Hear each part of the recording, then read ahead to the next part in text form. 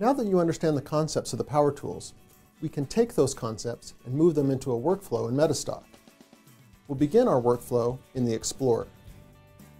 We'll take a list of instruments against a strategy and determine which of those instruments is generating a buy or sell signal today based off of that criteria. Once we have a list of generated instruments, we can take that, move it into the system tester, test our strategy over time to determine how well those systems have performed against our instruments.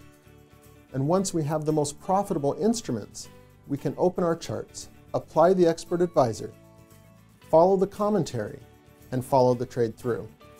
With that, let's go ahead and go into MetaStock. To begin this workflow, we'll need to start with the Power Console open.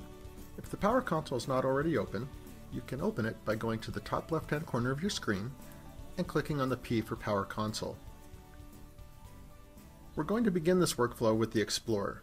We'll click on the Explorer tab in the Power Console. Once you've opened the Explorer, you can see a list of all the different scans that are built into MetaStock. Each of these scans give you different results based off of the criteria that you choose. For our workflow, we're going to choose the MACD buy signal.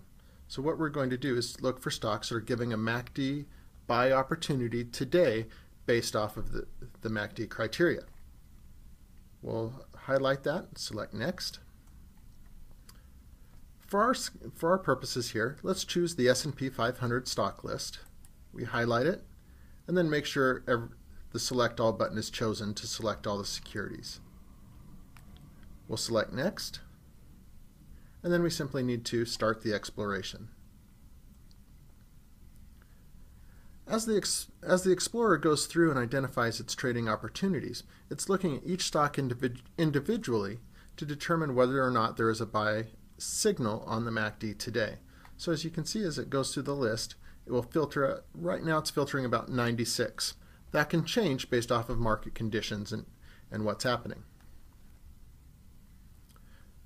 Now that the scan is completed, we can choose Reports.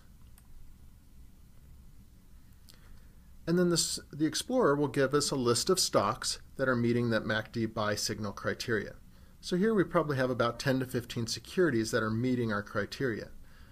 I can rank on any of these columns. So if I choose Close, I can double click and rank based off of the closing price, the MACD value, the percent above MACD value, or whatever the criteria that I choose here.